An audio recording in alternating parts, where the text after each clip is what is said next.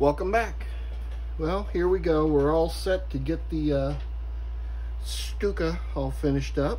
So where we left off, there were a bunch of gaps, some puttying I had to do and all that. That's all finished. I've filled in the gaps. I've sanded it down. And now we have painted it with, first I gave it a base coat of surface primer. So it's self-leveling surface primer. Then I gave it a light coat of aluminum, or however you want to say it.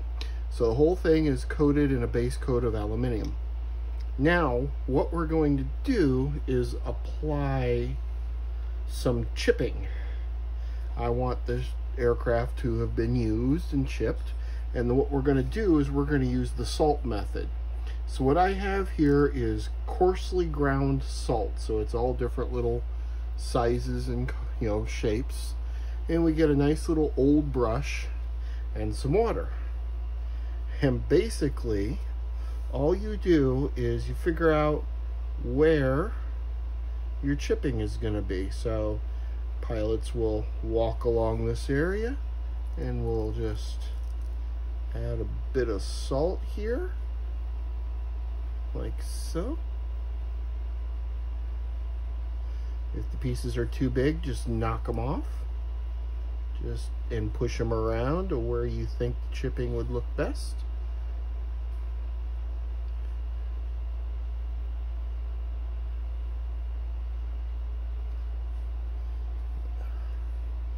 Add a little bit more here.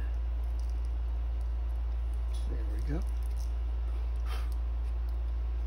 And you just brush away whatever you don't want. There's my nice soft dry brush there. There it is.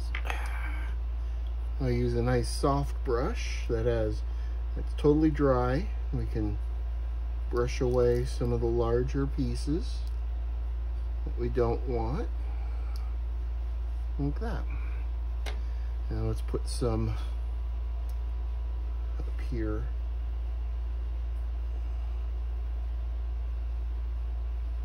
Right along this area.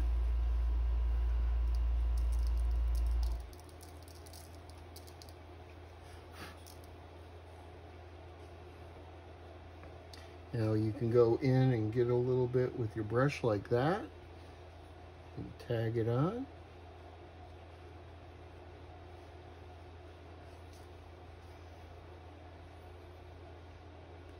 Now what's going to happen is when this water dries, the salt will stay.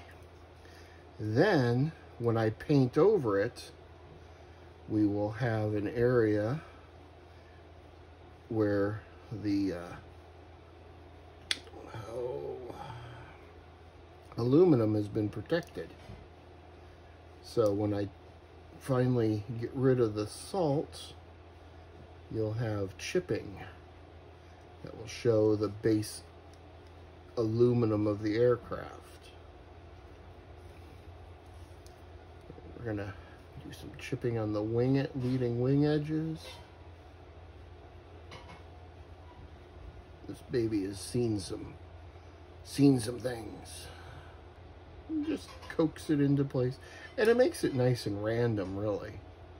I don't think we'll chip much farther out than the outer winged light there. Didn't want to stick, so we'll just do it the easy way. Boop, boop, boop. Just like so. Let's put a little bit on the wheels here, the gear. Get some nice chipping on the front of the gear there. Use an old brush when doing this, so you don't ruin one of your nice ones. Now I'm only chipping in the areas where it would make sense for there to have been traffic. So in other words, these little panels here are generally the pilot walkway. And that's a supported area on the wing where you could put some weight without doing too much damage. So that's why we're doing right up along there, because these pilots would have scuffed up the paint with the boots. And this is really a nice simple way to do some nice chipping work. Now, I use a good amount of water so that when I sprinkle the salt, it'll stick. So you don't have to be shy with the water at all. Now you'll see this is all drying now, so it's pretty much staying right where I tell it to be. Now let's do a little bit on the bottom. Don't want to overdo it now. No one's going to leave their plane in a completely decrepit state, but you know, sometimes you just don't have to do time for a full paint job. So we'll just add a little bit the edge of that cowling. Like I said, go ahead and use your dry brush and get rid of anything extra you don't like. I think that's going to be plenty. So we're going to let this dry completely, and then we will come back and we will start painting. See you in a few minutes. Hey, all right, so now that the salt, will be some, put a third there. Now that the salt is all dried, it's time to go ahead and give it its base coat of its primary color. All right, so let's just get to work right on that.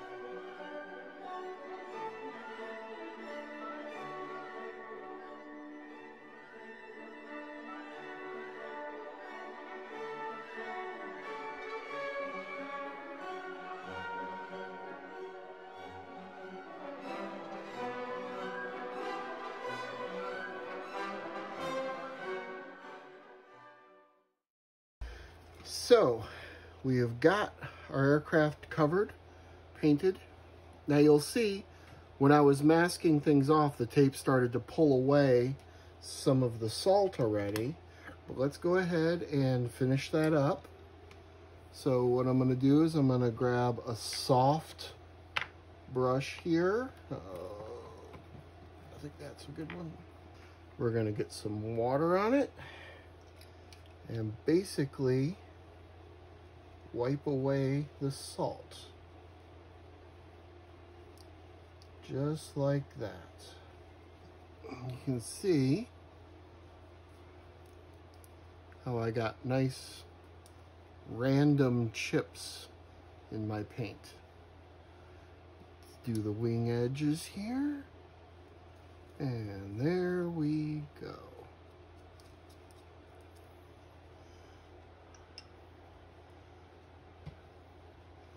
We got some nice chipping effect going on there.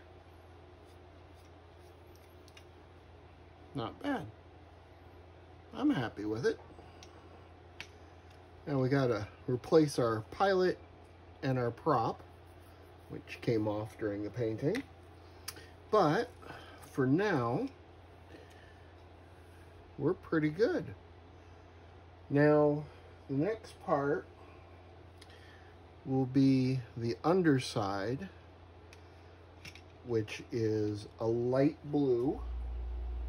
You know, that weird bluish gray that the Luftwaffe used. And I forgot that I shouldn't have chipped underneath here because I'm still gonna paint it. That doesn't matter. We still got some salt chips left, and you know what? We could do a little bit of sprinkler dab painting to make some scratches, so no problem there. So we're gonna do the underbelly, and then the tips of the wing, and then the yellow stripe on the nose and tail. So that's next. We're gonna stop for today right here as I try to lose my gunner. We're gonna stop for today right here and let this all dry, and I'm gonna give it a coat of lacquer so it stays nice and solid. And I gotta clean my airbrush. So anyway, great work. I think it's really turning out pretty nice. I'm enjoying it. It's not turning into a complete and total disaster like my last project. So as always, like and subscribe. I appreciate that. My page is growing, and that's really kind of exciting. So if you have any comments or questions, please feel free to post them in the comments below. And until next time, keep on modeling, okay? You guys have a great, great summer. I'll see you real soon. Take care.